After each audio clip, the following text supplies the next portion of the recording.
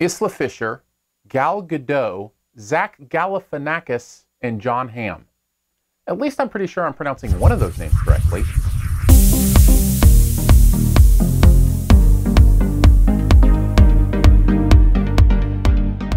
Good. Elbow out. And then you just kind of throw at it. This is good? Well, you kind of throw like a girl. But when a girl is as beautiful as you, she doesn't have to be good.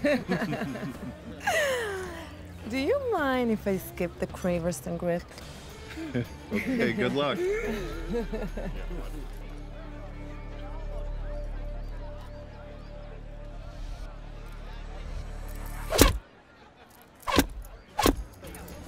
Maybe I should show you how to throw like a girl.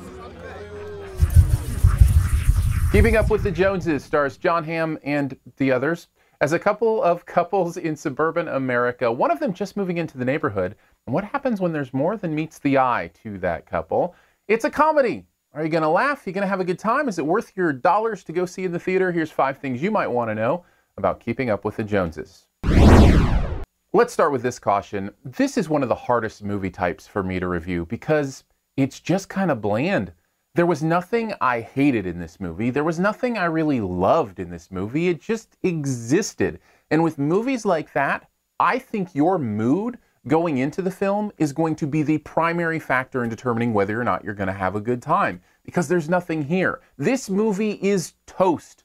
If you're in the mood for toast, it can be fine. If you're not, it's just really bland and dull and you wish you would have had a better meal.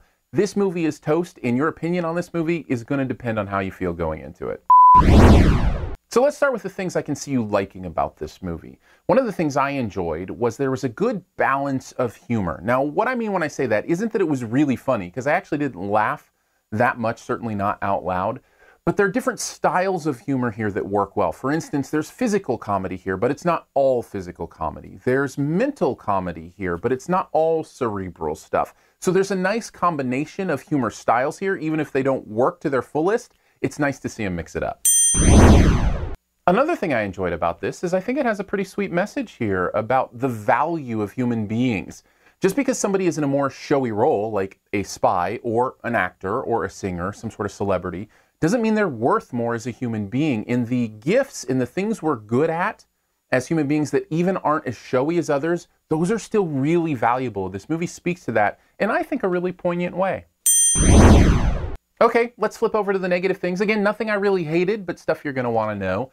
It's really obvious. You know exactly what's going on here. And if you need that mental engagement of sticking with a plot, trying to figure things out, if that's what you're used to and you enjoy, you're going to be bored here because it's obvious where it's going. It's obvious what these characters are going to do. You've seen it a million times before, and they deliver on what you know. And here's the other thing. If you're sensitive to cheesy dialogue, get ready. There's a lot of it here. There are some eye-rolling moments, some eye-rolling lines. I don't think it permeates the entire thing, but it's there enough that if you're really sensitive to it, I think it will put you off. It's kind of a paint-by-numbers comedy, and in that way, you've seen a lot of it before and you know what to expect. Overall, I feel like Keeping Up with the Joneses is just one of those middle movies where if you're in the mood for it, maybe you'll have a great time. If not, you'll probably be bored and disappointed. I give it right down the middle at a C.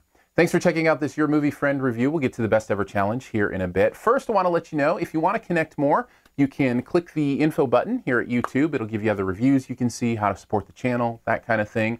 If you want to connect with me on social media, I would love to hang out and chat there. Twitter is primarily where I do a lot of that. In fact, I do a poll every Tuesday afternoon that determines one of the movies that I review, including this one. This was Audience Choice Movie this week, so thank you for doing that. My Twitter is Aaron Dicer, AARONDICER. You can also follow me other social media, same name, same place.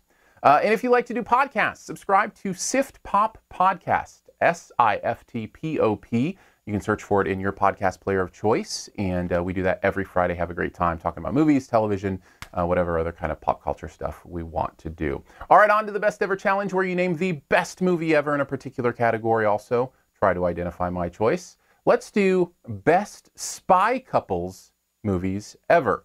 So these are movies where there's a couple in them who both are spies. I'm going to stretch it a little bit on mine because one of them wasn't a spy to start off with, and I think that's fine. But I had to choose it because it is one of the best movies of all time. And all I have to say is Mount Rushmore. That's all I got to say. Take a guess at mine in the comments, and the first person to get it right does get a point. As always, I'll give you 5 extra seconds here at the end to hit subscribe. Just click the logo right down in this corner. Little Your Movie Friend logo.